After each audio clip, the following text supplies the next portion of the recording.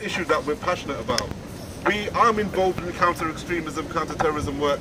Chris is doing his Occupy stuff, and we're like the fallback guys. So when people tell us that there's going to be nothing this year, me and Chris, we scramble together and we do what we can to put something together in 2 to 3 weeks that we have. So this is why, when it comes to the lack of information for the whole year, this is why, because we only did this in 2 to 3 weeks. And I understand people are angry, they want to see a bigger movement, and this is why we'll say now, we're opening up our annual March Against Monsanto to you right now. If anybody wants to organize this next year, wants to basically build a movement throughout the whole year, get in touch with me and Chris. We're going to take everyone's details down so that throughout the year, we will basically support you in basically growing the anti-GMO movement, and having, hopefully next year, we will have a bigger March Against Monsanto, because you know what? Everywhere around the whole world, everyone is saying no to Monsanto, right? Everyone is on the streets, everyone who cares about the future of our children, the future of what they eat, you know what? They're all saying no to Monsanto, and it's a travesty if London doesn't also say no to Monsanto. So you know what? For me, it's not about the numbers, although the numbers would be great. It's not about the numbers. It's about the principle. It's about those little few coming together and saying, you know what? It doesn't matter who's on the opposing side. It doesn't matter if the government's against us. It doesn't matter if the corporations are against us. It doesn't matter about the infiltration. We need a group of people to say, you know what? Monsanto, you're not welcome here.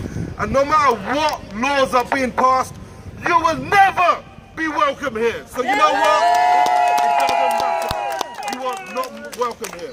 Me, Chris, you know, other organizations that are involved in this, we will help other activists who are more passionate about this to grow the movement. But you know what? It's going to have to be other people. Me and Chris, we can't do this year in, year out. We're doing other things as well. So if anybody else wants to take up the mantle for next year and really grow the movement, really get the numbers, really create a mass population against GMO, against Monsanto, then give us your details, because we will support from behind the scenes, but someone else is going to have to grow the movement. That's just me being honest. So why me and Chris? Why did I get involved with Monsanto? Well, for me, it wasn't purely about GMOs. This is something that I'm learning right now. For me, it was about the politics. Really about the revolving door between Monsanto and the government, and their arm in organizations that are involved in war and that are involved in death and destruction everywhere. Monsanto are representative of the elite, an elite that simply doesn't care for the 99% of humanity. An elite that its only purpose is for one thing and one thing only: to make profit over human lives. And for that, that's one principle that we all have to stand against and say, you know what? Human lives over profit. Human lives over money. The future of our earth, of our kids, over money. Human lives is worth a lot more than money, than material. And this is what this organization, this movement must be about.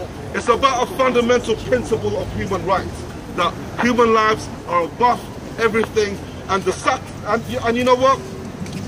Human lives, they're sacred. Human beings are sacred. This is a principle that is non-negotiable at all times. Anything that kind of breaches that principle, we stand against it. So this is why I'm against Monsanto. This is why I'm anti-capitalist. I hope that if people want to get involved in this movement, these are the things that we hold dear.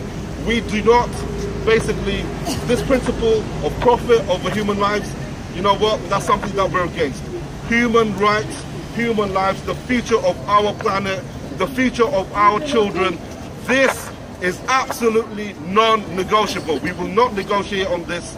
You know, these are our terms, and if Monsanto do not get on board with this, then we will oppose Monsanto at every single level.